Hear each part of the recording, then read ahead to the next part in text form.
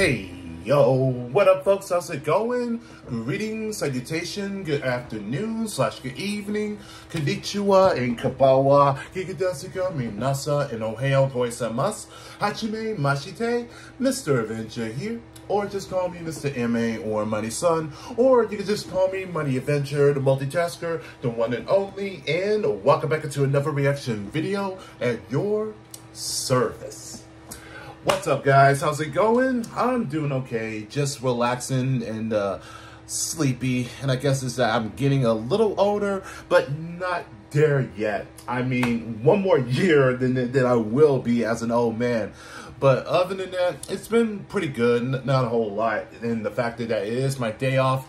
But I did hear some interesting for Deadpool 3 that's going to be coming out next year, is that there will be adding 2 X-Men villains, which is that it's confirmed that Sabretooth and Toad is going to be added.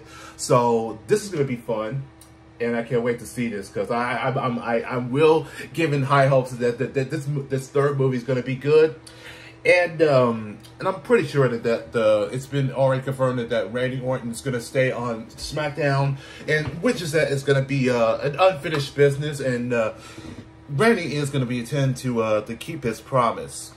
So with that said, I think it's that time for me to get with some reactions, because the new episode or new video from DeathBattle, excuse me, it's time for DeathBattle.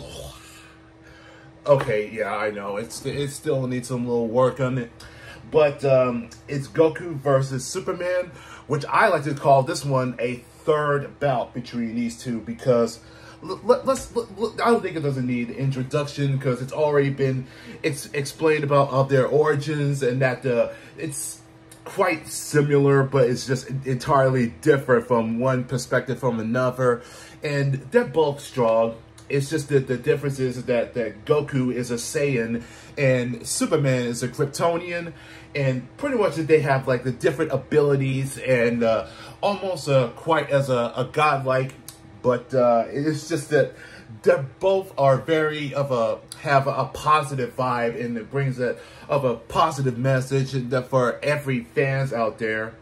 And not to mention that I created a poll that was last night to see which of these two are going to win, and all I get is both Goku and Superman have a 41% on each of them, and the draw is 37%. I was like, okay, it's just so inevitable that these two can never, have the means to kill one another, because it's because of their morals.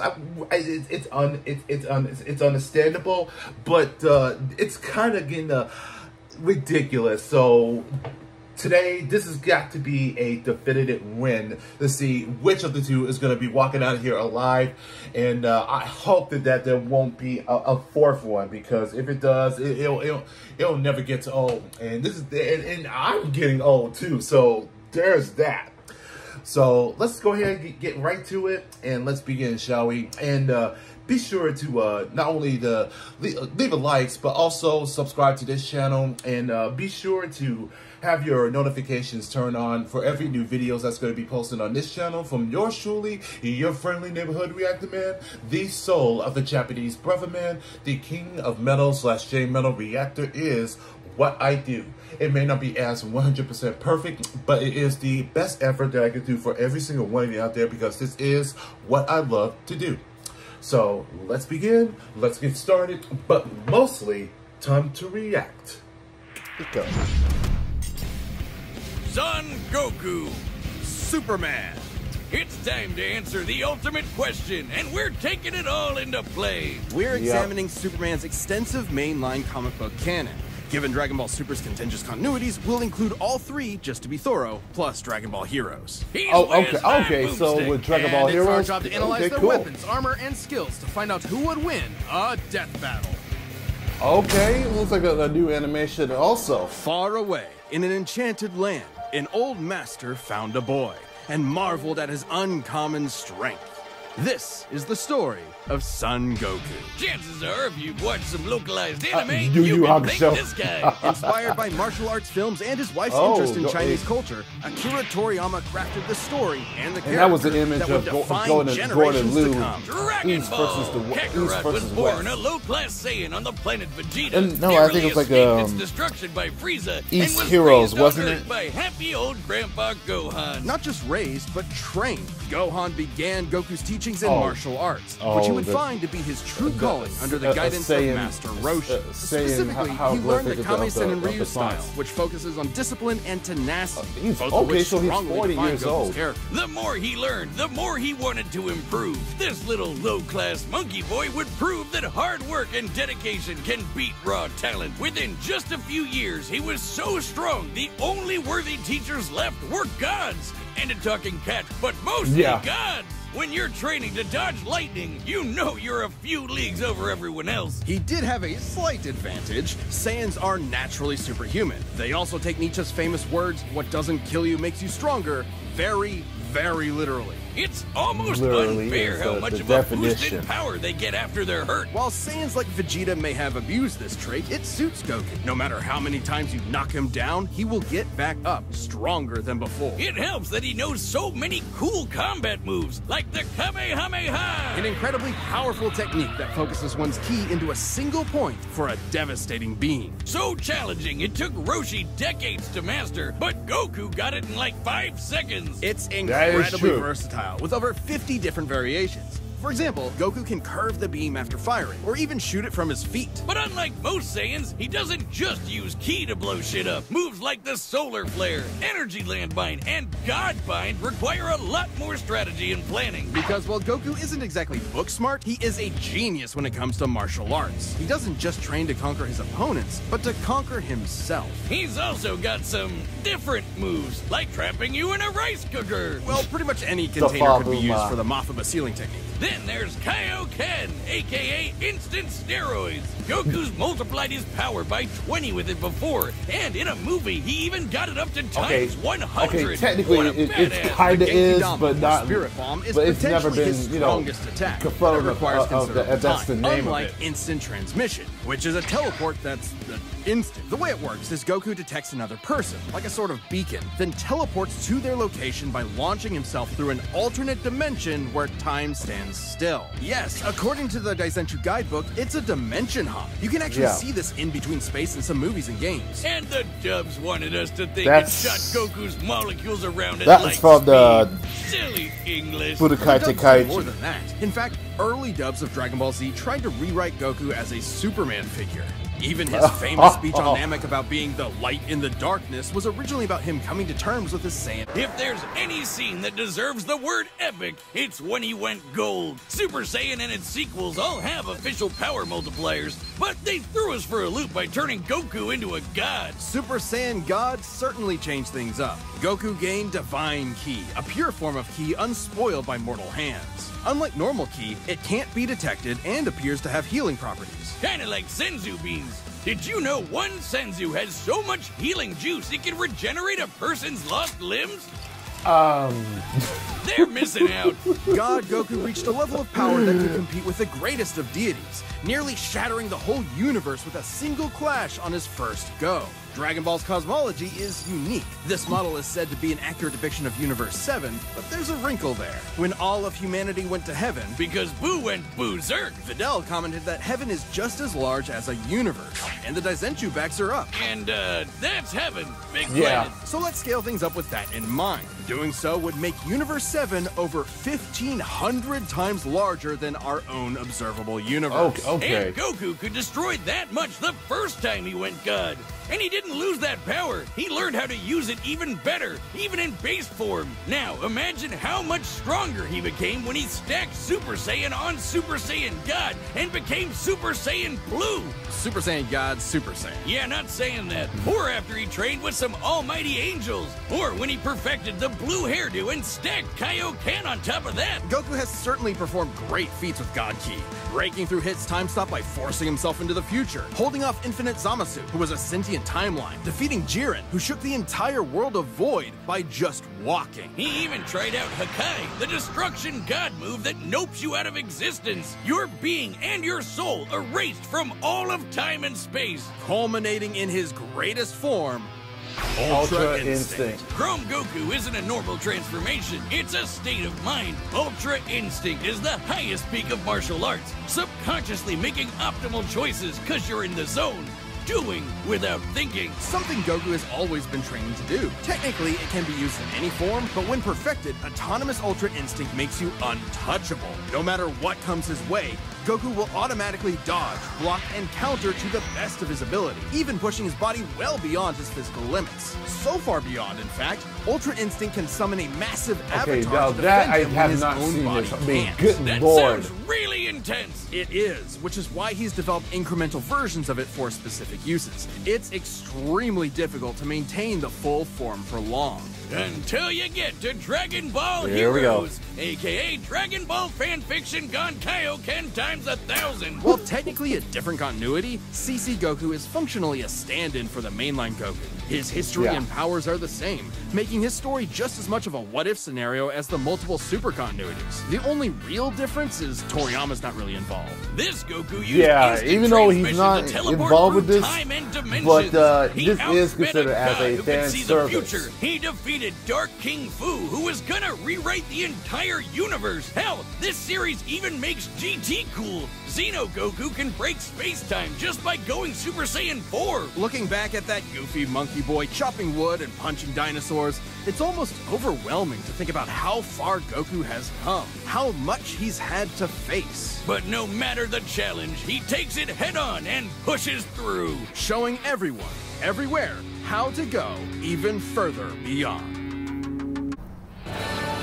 Faster than a speeding bullet, more powerful than a locomotive. It's a bird, it's a plane, it's Superman. Geez, just a locomotive? People in the 40s needed bigger imaginations. Born on the far-off world of Krypton, the infant Kal-El was sent to Earth by his parents, narrowly escaping Krypton's destruction. Raised by farmers as Clark Kent, he eventually became Superman, champion of the oppressed, the man of tomorrow. If you've only seen the movies, forget him. Comic book Clark's not the perfect Boy Scout, and he's definitely not Jesus. Wait, weren't the guys who made him Jewish? Jerry Siegel and Joe Shuster were sons of Jewish immigrants and grew up in a time when anti-Semitism went largely unchallenged. And then that ugly mustache showed up. Understandably seeking escape from some truly terrifying horrors, the pair created Superman to be a simple solution to overwhelming problems. A hero who could defeat any evil by just punching it. Hell yeah, that's how I live my life. After almost 9 decades, Superman has been many things. At the core, his story is one of a refugee, a child who lost his home,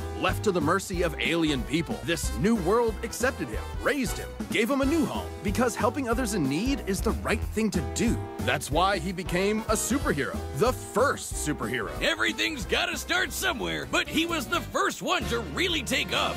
I mean, not literally. It took a while, actually, before he learned how to fly. In fact, when Clark discovered his Kryptonian heritage, he struggled to accept it and subconsciously developed mental blocks, severing him from his true power, which he would uncover throughout his life. He's strong enough to shoulder press the weight of the Earth for 5 days straight, or crush coal into perfectly cut diamond. That's not how that works. He's fast enough to reach the edge of the universe in seconds, or even break the bonds of infinity. Wait, he can do all that, but Batman can punch him out? Really? You're probably thinking of Elseworld stories outside main canon like Dark Knight Returns. Oh. It's a good question though. Superman's powers have fluctuated over time for a variety of reasons. However, for DeathBattle, we take the characters at their best. Yeah, like how his breath is so powerful he can sneeze away a solar system, or blow air cold enough to freeze ghosts. Speaking of, his X-ray vision doesn't just see through walls. He can see through your own body and mind to examine your soul. And yet, he can't see through lead. That's okay, though. He can just burn through it with his Okay, face. yeah, the Since he time gets his traveling. power from the yellow That's- sun, his heat that was- vision I think burns that was with the fire first of a movie, wasn't it? star. No, And no. if beams aren't enough, he can blast it out of his whole body for a super flare. Now, It that used was to from the totally New drain him, 52. but he's learned how to control it. Simply put, Superman's powers defy physics. My favorite examples of this are when he rebuilt the reality warping miracle machine from memory, or punched Brainiac so hard every version of him felt it through all of time, or when he gained 10 years worth of medical training through only 5 minutes of reading and then successfully performed lung surgery. Nice. My favorite example is when he smelled brownies in North Dakota from orbit. Even Okay, beyond his okay, powers, no. Superman is no novice when it comes to the intricacies of battle. He's trained in Kryptonian martial arts, which uses chi, or as they call it, Shriar. He even got summoned to Asgard to fight demons with Thor for 1,000 years. Superman can resist being erased from existence, such as tanking Darkseid's Omega Beams. Even Retcon and the Time Trapper, both of which hijack and alter timelines, can't touch him. Not because of his powerful mental defenses or healing factor, but because he's a cosmic linchpin in the greater metaverse. Timelines literally revolve around him. But let's address the S-shaped elephant in the room. You may have noticed we've covered a variety of Superman eras. Superman, and DC Comics as a whole, have gone through multiple retcons. Golden Age, Silver Age, Pre-Crisis, Post-Crisis, New 52, Rebirth, and so on. It would help to know it's which one is pretty the much main every. Superman, right? Well, they all are. Yeah, the latest reboots basically said everything in the main series is kinda canon, even when he had wacky powers like changing his appearance with a super muscular control. Ew. I guess he can still phase through almost anything, even people. Look, if you really dig into it, this isn't new. Plenty of characters have recalled events from supposedly retcon timelines before. Yeah, post-crisis Supes did start as less powerful than in pre-crisis, but that was because of the mental blocks. Though he's not a complete composite, there's so many other Supermen out there. Future Injustice. Superman, Big Robot Superman, Commie Superman, Dinosaur Superman. There's That a is the bunch. thing, Still, yes. this new canon has affected his abilities. For example, he and other Kryptonians can effortlessly travel through time. And while Superman's powers stem from the Earth's yellow sun, exposure to a blue star increases them even further. In fact, upon visiting a white star, he attained a whole new level of power. When that old baldy Lex teleported him to another galaxy, Superman just popped back up, saying space-time has lost its meaning for him. He really just said that. Remember, Superman defies physics. Like when he used heat vision to restart the universe by making an all-new Big Bang. We've seen that his universe has a radius of at least 100 trillion light years, but we can calculate a more exact figure. The DC multiverse. universe is 15 billion years old and expands at 60 trillion light years per half second. This means its radius must be over 50 nonillion light years across. Holy what? That's 31 zeros, and Supes helped make that happen. Well, about 1/5 of it. That's still immense power, but if you want something bigger, here's the Anti-Monitor blasting Golden Age Superman with all the energy of the antimatter universe. And then Superman, Punched him so hard, it kickstarted another one of those reboots. Now, Superman does have weaknesses. There's kryptonite, of course, and exposure to red starlight can fade his powers over time. Not all at once. He has been able to move planets around while under a red star, so... And everyone knows Superman can't deal with magic, but it's more accurate to say he doesn't have any special resistances to it. He's defeated plenty of magic users before, even Shazam. Superman challenges the idea that absolute power corrupts absolutely. And I recall He's the seeing that goodest first good episode guy of them all,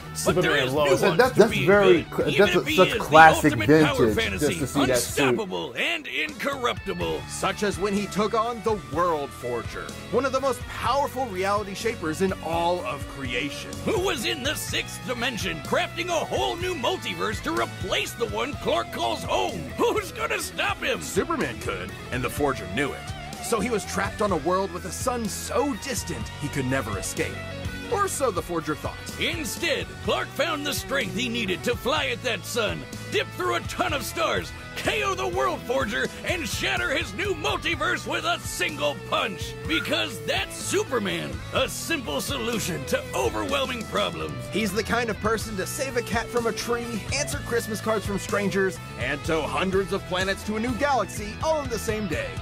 What's not to like? Truth and justice has no better champion than the Man of Steel. All right, the combatants are set. We've run the data through all possibilities. It's time for a death battle!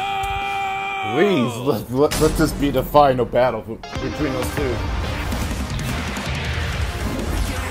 Oh, so immediately they get the battle gets started.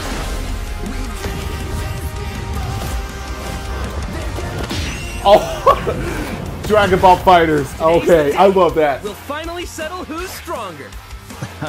If you say so. I think that's technically that's a little the model that's from the game. I guess.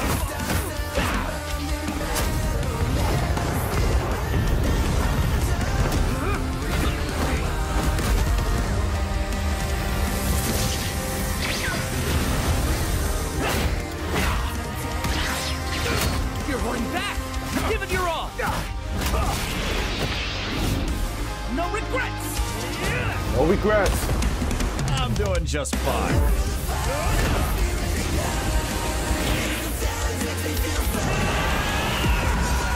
Oh, no joke, I got goosebumps already. Woo! Okay, this has to be the sickest animation.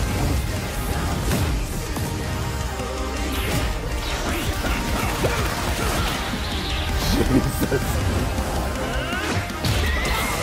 The 1-inch punch.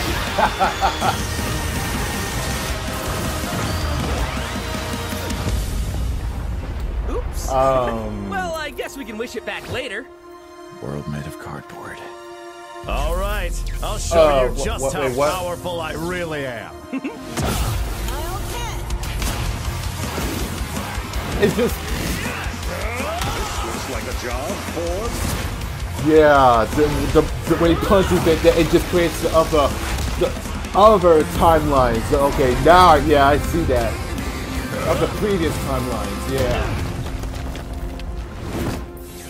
Well, what do you think? That was awesome! Nice suit! Oh, thanks. Kryptonian fabric. My mom made it for me. Yeah.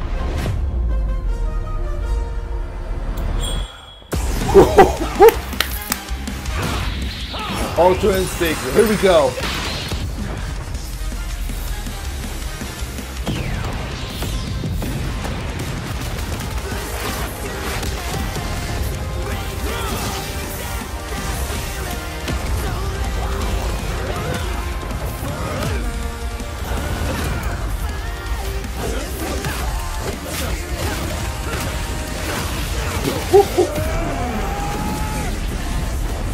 The supernova. I mean, that's what that's what it was called, wasn't it?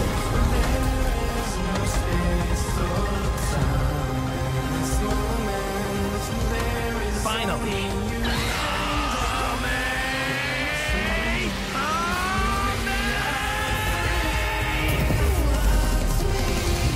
Golden Superman.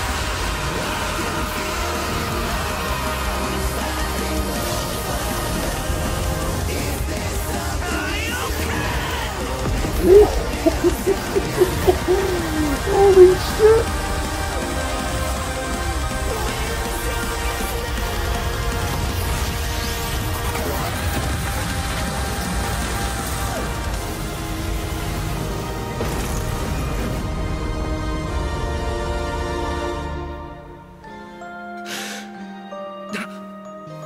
Huh? Ah, darn it. Almost had me there. That was actually pretty fun. Yeah, it sure was. But I'll be stronger next time. I look forward to it. Let's go again. You're on. Oh my god.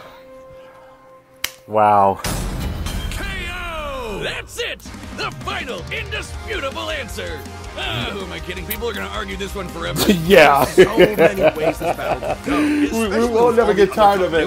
Yeah, for real, Goku would kick almost every other Superman's ass, except for the main one. There's a lot to cover, so let's address the 5 categories most representative of this. First up, strength. Both could hit hard enough to break or make their whole universe, or take it in stride, like when Superman got smacked by the whole antimatter universe. At most, Dragon Ball's universe is 1,505 times larger than our own, but based on the DC Universe's officially established age and rate of expansion, it is 1.6 vigintillion times larger, over a novemdecillion times more than Goku's. At some point you reach a number high enough that it just doesn't mean anything anymore. Anyway, Goku's obviously gotten stronger since the Beerus fight, even by billions or trillions of times. He's defeated Jiren, Broly, Moro, and Fu. But even if we highball Goku by quadrillions or quintillions of times, the gap is just too much, especially with the World Forger feat. Not even Heroes competes with that. Superman takes the edge in strength. But strength isn't everything. Let's talk speed. Both are obviously way faster than light, but Superman crossed that mega-sized universe of his in seconds and flew faster than infinity. Makes sense, he can keep up with the Flash, whose speed is so ludicrous it's unquantifiable. Don't count Goku out though.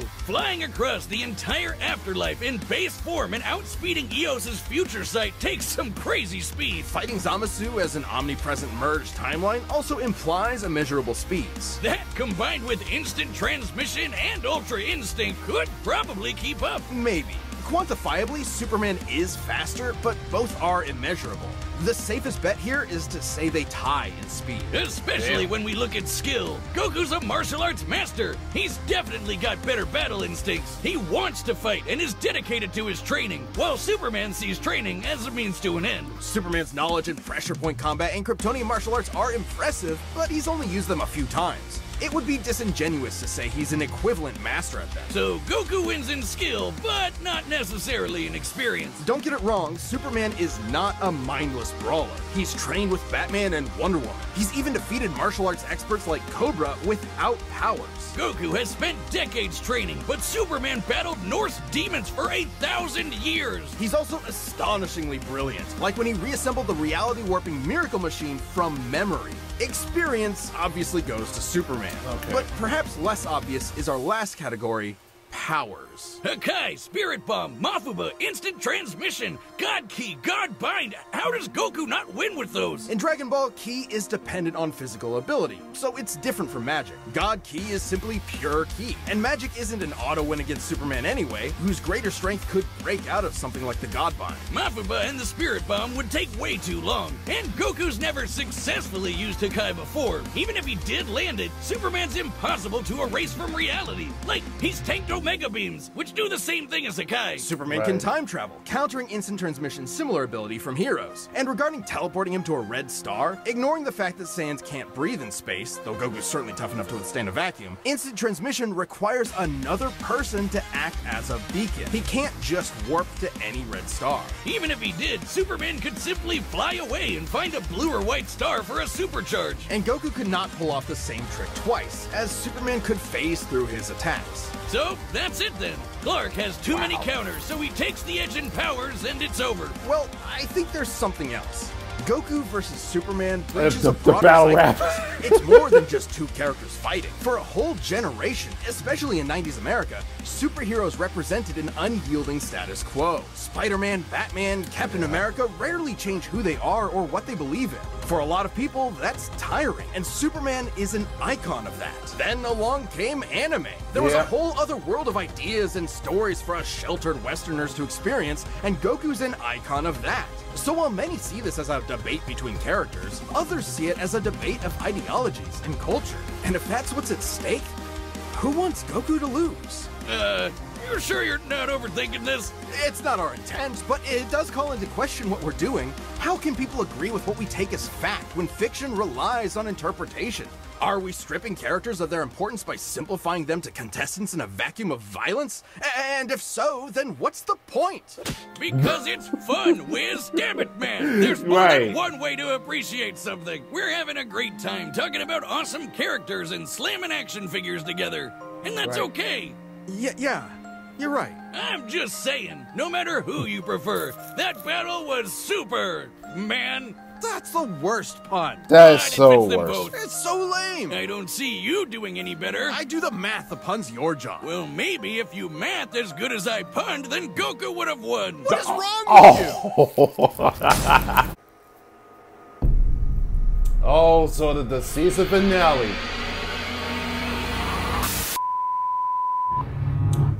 Oh my God! Oh, Galactus versus Unicron. Oh, this is one way to go out with a bang like that. All right, so there you have it, folks. This is the definitive win at last. So, look, I don't like to take sides on both Goku and Superman because they're both good in their own rights, and it's still fun just to see one of our favorite characters of all time and have this square off, and that this is what brings it to everyone to all come together for this, and it's just to see how of their strength and their feats and their abilities could overcome to their opponents, how they can match up. And well, if Goku could have used the Spirit Bomb, it would have been over for Superman. But of course that with the time traveling and with his super speed and so much the absorption of the yellow sun that makes him a golden Superman, I think that it would be a possibility that Superman would overcome with it, and that the fact that the Ultra Instinct Goku did make an energy form of himself that would extend himself even bigger, but still it wasn't enough to take down Superman. And can you believe that those two want to go at it again? Oh my God, there's no end to these two, because they're pretty much those two are pretty much alike, but that's what it means to be as a fan, both comics, anime, manga alike. That this is what I'm so drawn to it, and that's why I love it so much. And for what it's worth, it was still pretty entertaining just to see these two go at it once again. Give it their best, and they definitely did put a good fight.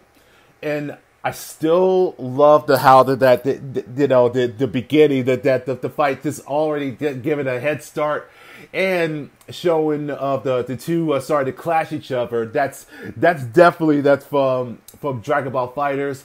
And I think there was another part that when Superman started doing the fight and doing the punches, that's from Injustice.